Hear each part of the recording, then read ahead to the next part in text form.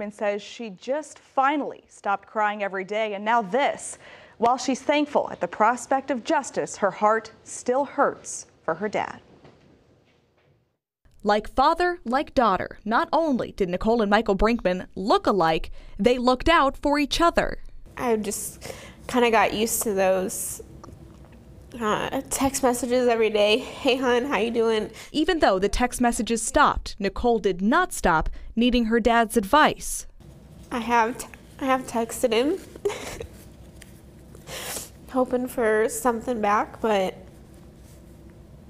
it just doesn't come.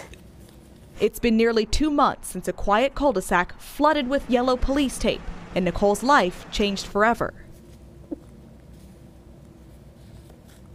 It's been extremely difficult living without him.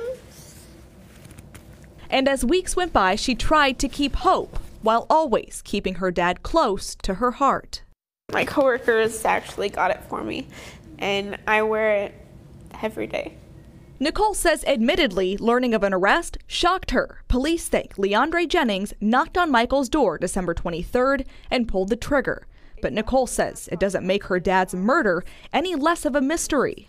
I'm incredibly thankful, and I just keep telling everybody we have one down, we have one more to go. She's also thankful for family. Together, they're waiting and hoping for just one more arrest. My biggest support system has been my mom.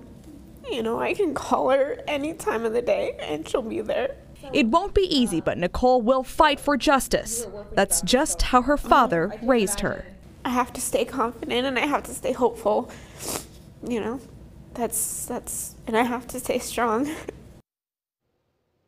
And Nicole also thanked police for their work and the mayor for reaching out. Again, detectives are still looking for one more suspect. So here is that white, newer model Durango seen moments after the crime. Both suspects wore clown masks. Now, if you can help the Brinkmans find closure, call Crime Stoppers anonymously. That number, as always, is 402-444-STOP.